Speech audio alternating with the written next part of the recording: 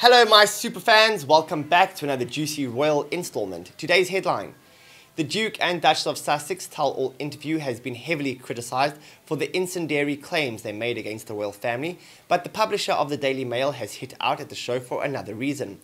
The publisher has sent a legal letter to Harpo Productions and broadcasters CBS over its headline montage used in the programme, which it claims is misleading.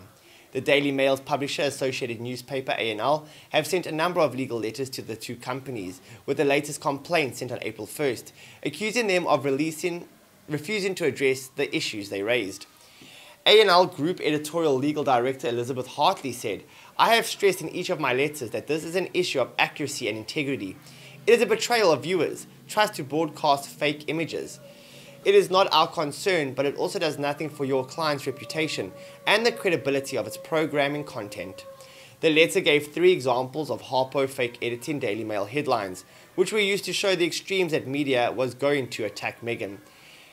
A&L also gave 9 examples of headlines by foreign publications as made were masquerading as British press headlines. Ms. Hartley said, "Your client's unwillingness to remove these false headlines and attributions, and it appears that there were more, speaks volumes. There is never any justification for falsifying content, and if their views were correct, it would not be necessary to deploy such underhand tactics." A&L claimed a number of the headlines have either been taken out of context or deliberately edited.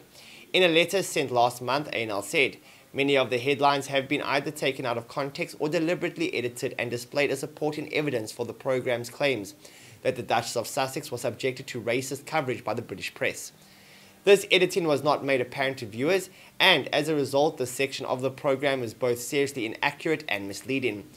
The Mail isn't the only British newspaper giant questioning the authenticity of the headlines used in the programme.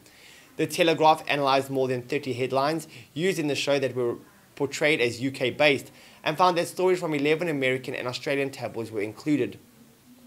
The newspaper also found that headlines used by producers to allege racial bias by UK newspapers were actually reports exposing racial slurs made by others. Harpo previously issued a statement saying Prince Harry and Meghan, the Duke and Duchess of Sussex, shared in the interview their personal story. "We stand by the broadcast in its entirety." So far, CBS has not responded to requests for a comment. ITV, the broadcasters that aired the interview in the UK, decided to remove 4 headlines from the montage less than a week after it had first aired. An ITV spokesperson said, "Regarding the headlines, the Mail on Sunday have drawn to our attention. We have taken steps to edit these on the ITV hub." Will this drama ever end? Hey, let's hope not. Thank you guys so much for watching. Like, comment and subscribe. With new videos daily, I'll see you guys all again tomorrow. Same time, same place. Goodbye for now.